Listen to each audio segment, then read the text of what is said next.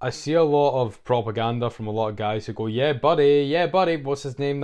Is it Ronnie Coleman? Yeah. I see a lot of these, like, cringe Andrew Tate, Sigma, alpha male edits with a loud music. Just go to the gym, bro. Forget about her. Forget about her, bro. Trust me. That'll fill the hole in your heart. Just keep going to the gym. Keep eating. Keep eating. How many calories you on? 3,000? Better up it to 4,000. Come on, keep eating, bro. Keep eating. You look sick, bro. I know your face is getting a bit chubby and you can't see your abs anymore, but you're bulking. You're huge. You're huge, man. It's a sick, sick world. It is a sick world, man. Don't get me wrong, if you are a twig, if you are extremely skinny, then obviously go on a slight bulk.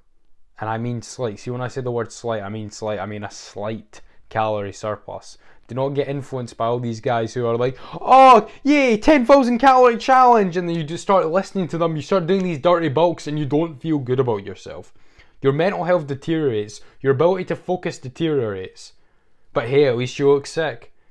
Hey, oh wow, I know a girl was paying attention to me, but I don't even have the energy to be present with her because my brain is covered in fog. I wish someone could go back a year ago and have told me not to bulk. But I wouldn't have listened back then because I was really smart, wasn't I? I was really cool and I watched all those fucking alpha male big builds and all that. Keep eating, bro, protein. But truth be told, a lot of the guys the people who weightlift and eat like that have the biggest egos. You may know what I'm talking about. You may have come across someone like that.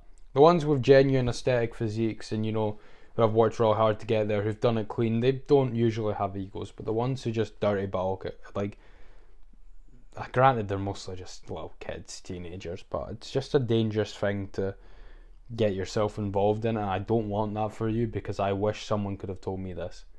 Maybe a slight surplus, and I really mean slight, but honestly it's just better to be functional. Be functional, be able, be a man that can do multiple things.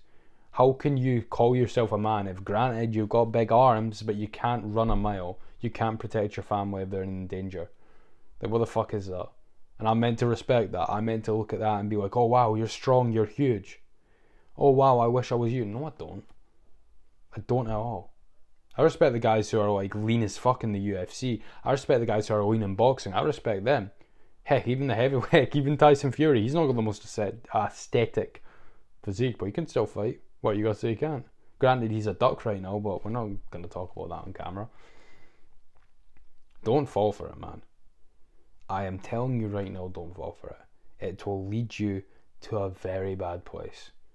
You'll start having all these really dark thoughts. Really dark thoughts. Because you're eating so much and your diet's fucked and you will not notice it. You will feel bad and you won't know why. And trust me when I say this, you don't know how much your diet affects your mood. You will not know until you come off of it. So if you're in a dirty bulk right now, bro, stop. I am telling you right now, stop. It is not worth the mental turmoil. That's all I got to say. Straight from the heart today, boys, because, I don't want to see anyone end up like that. See you in a bit. Take care. Don't bulk. Go fight. Or do something that makes you happy, I guess. I don't fucking know. If you weightlift and you do it healthily and you feel like you can actually run a mile and interact with people and not have brain fog, and honestly, just don't repost TikTok edits, bro. You're probably a sane human being and I respect you, man. See you in a bit. Take care.